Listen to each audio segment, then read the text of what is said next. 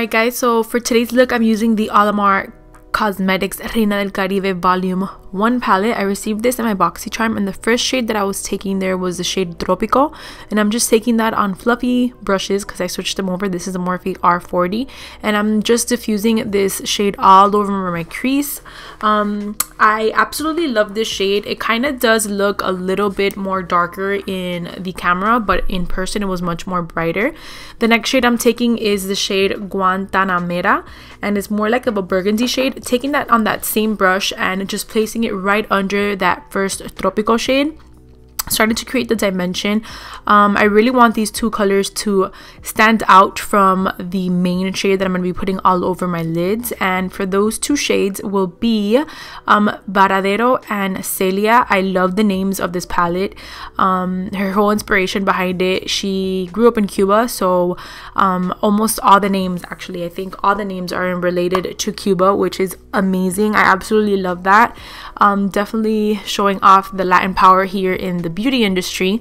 And here I'm just taking a small little tapered brush, just blending in the blues with the other two first shades. These two blue shades mixed together were everything. I knew when I got this palette in my Boxy Charm that I wanted to do a look with the blue. Like, I was gonna do a look with the blue. So since the shade didn't have a black and I wanted to create a little bit of a darker dimension, I did grab Nior from the Soft Glam palette by Anastasia Beverly Hills, and I'm just applying that very lightly in the outer corner and blending it out with the first brush that I started with. And then I'm gonna pick up El Malecon, which is beautiful. It's kind of like an gold greenish iridescent shade, and it complemented the inner corner so well in this look. I knew that I had to do that. I also added a little bit of La Costa. I just forgot to add a clip to it. Here, just spraying my brush with a little bit of spray and dipping into that black shade, lining my lash line, getting my lashes ready for falsies.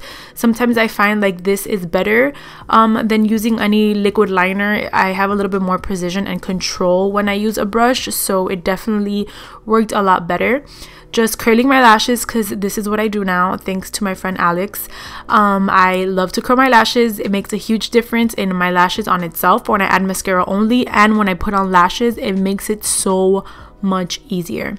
So the lashes I'm taking right here, sorry my hand was super dirty, I put on the Fifth Avenue lashes by Koko lashes, and I sprayed my face with some rose water from Badescu. What else is new? And for primer, I am taking the Cover FX blurring primer. I love this stuff. It literally erases my pores, and it's not too heavy on the skin, but it definitely gives you that filtered look. So for foundation, I am taking the Hourglass Vanish Stick Foundation, and this is in the shade Nude, and I'm going to be buffing that out with a small detailed brush from Morphe. And I'm also going to go on top of that with my Beauty Blender. And then on top of that, I'm adding here in this clip a little bit of the Maybelline Matte and Poreless foundation in the shade 220, which is my ultimate fave. But when I was in New York, I did this combo and I absolutely love it, especially for when I want to go for like really full coverage glammed up makeup. I always use that combination now. And here I am taking the Tarte Shape Tape Concealer in the shade Light Neutral. I absolutely love this concealer, hence I've used it in every single video. But I do want to try a new concealer. I'm thinking about trying the ColourPop No Filter Concealer. I saw they expanded their shades, and I love when there's like multiple shades because I really love a bright under eye. But yeah, and now I'm just blending it down the bridge of my nose.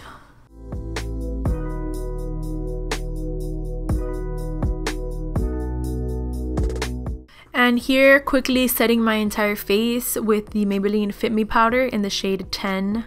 Guys, this powder is the real deal. I don't like that it has talc, but to be completely honest with you, when I take pictures and stuff at nighttime or just pictures in general of my makeup, I do not see any flashback. I know talc does provide flashback, but not with this one. Here I'm using the Butter Bronzer by Physicians Formula. This is a brand new one. I picked up the darker shade that they came out with, and I am obsessed. The first shade, it worked for me, but I really had to pack it on and build it up and pack it on. With this one, I just need a little little bit and it goes a very long way, and I feel like the color is beautiful. And I am taking the Pretty Vulgar blush. Crap, I don't know the name, but I will list it in the description bar below. There I put a little too much, so I was like toning it down. So starting off on the lower lash line, I'm going to pick up the shade Tropico. I'm basically going to be using the same exact shades that I used on my eyes, and I'm using that with a Morphe E36. I really love this brush for the lower lash line. It's a tiny little fat chubby brush, but it diffuses everything super nicely. Here taking the shade Guantanamera and applying that right over top, the Tropico shade. I really wanted the lower lash line to be very smoked out, and a little bit of Nior from the Soft Glam palette in the outer corner, and right here just taking both of those blue shades, Varadero and Celia, and applying that in the inner half. I love these blues together, they're so nice. Using the Benefit number 4 pencil, I'm just doing the tops of my eyebrows because I always do them at like the last point, because if not, the foundation just messes everything up for me and it pisses me off. So that's just the way I go. Here setting my face with the Milani Make It Last setting spray and buffing that into my skin, making sure all the powder is diffused and melted. For highlighter, I am taking the Anastasia Beverly Hills Amrezy Highlighter. I've been loving this highlight. I've also been loving this brush. I always use a fan brush, but recently I've been using the Morphe M510 and it's changed my life. I completely love the way that it applies the highlighter. So moving on to lips, here I am using the LA Girl lip liner. I found them at CVS. Everybody was talking about them, so I needed to try it out for myself, and they are amazing. They're about $3 or $4 and they're super buttery. They remind me a lot of the MAC ones, which is what everybody's saying, so I definitely recommend them. That was in the shade Nonstop Nude, and here I am picking up the Smashbox liquid lipstick in the shade Stepping Out, and I'm applying this right on top. I love this combination. It kind of reminds me of everything else that I wear, but I'm a nudes type of gal. I'm so sorry.